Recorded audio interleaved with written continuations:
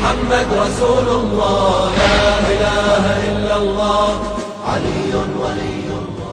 علی که آخونده درست کردن یه عجوبیه، یه روز آسمان رو پف کنه بعد میبرشه، ولی تو تکوینی داره و از شمشیرش زمین زمان میلرزه.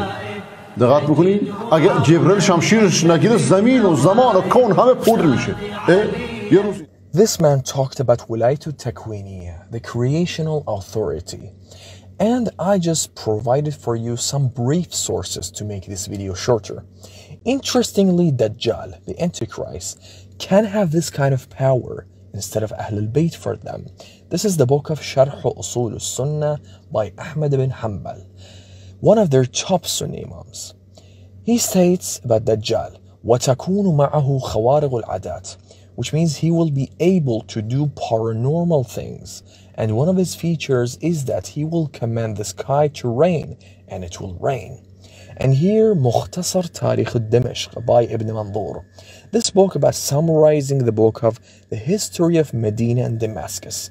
That Abu Muslim al-Hulani strikes Tigris or Dijla river and passed by his companions there, just like Prophet Moses, peace be upon him.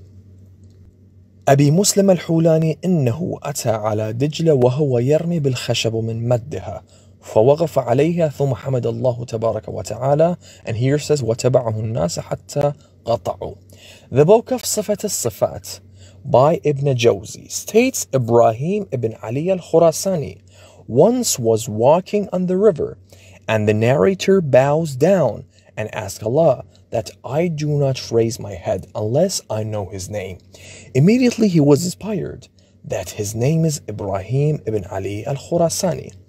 Ibn Taymiyyah was asked about the existence of those who were responsible in tadbir al-alam, management in the world, and tajri arzaq al-ibadu ala aydihim. The rizq of the people is in their hands. وَيُنزِلُونَ بِالْعُلُومِ وَالْوَحْيِ, who reveal divine knowledge from Jibril alayhi salam, who do many things just like angels. And he replied that the most pious people can do many things more than these.